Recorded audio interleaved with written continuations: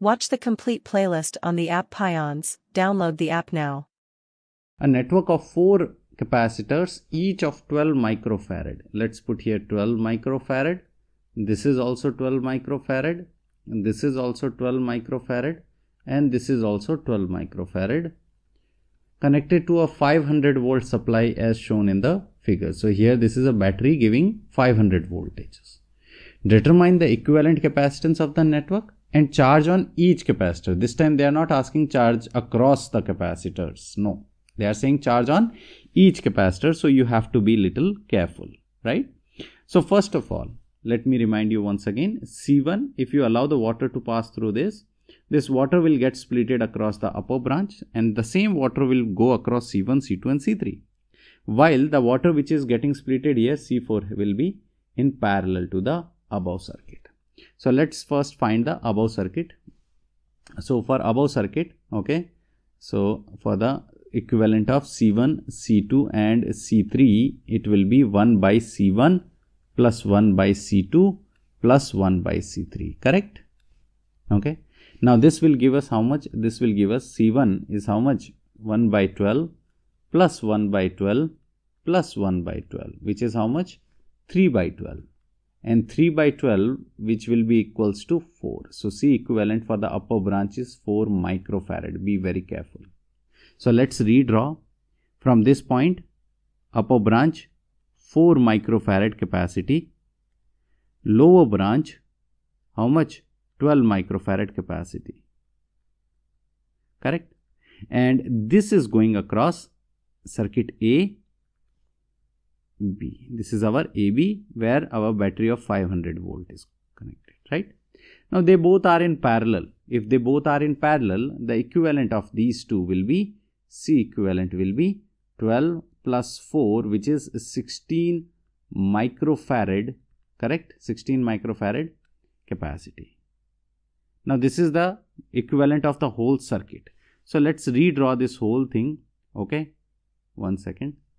Over here. Let me draw it here. So this will be our 16 microfarad. Correct.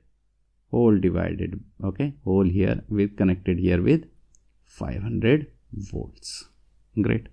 Now, first of all, if here this is our 500 volt, okay, or look at the second diagram, then the 4 microfarad and 12 microfarad, they both will have the same voltage, right? Because they are in parallel.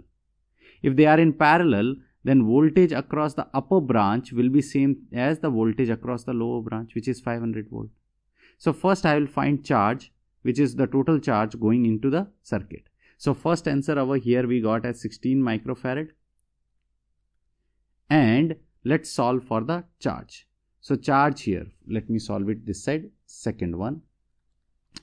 Q is equals to CV. Now what is C? 16 microfarad. Now you have to convert it into farad. And voltage 500. 16 5s are 80. So 8000 means 8 into 10 to the power minus 3 coulombs. Listen very carefully. This 8 into 10 to the power minus 3 is going across this whole circuit, across this 16 microfarad. So here it is 8 into 10 to the power minus 3 going across this. Total. Is it same across the upper branch and the lower branch? No. It will get splitted. Here it will go few and here it will go few. But whatever few it is going on the top branch, that will be same across all the three because they are in series. But that will be completely different from the lower branch. Let's see how.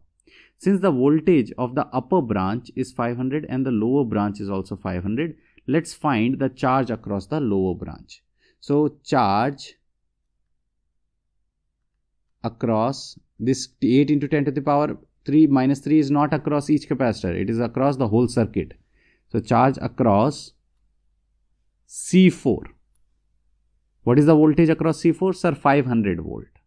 And what's the capacity? 12.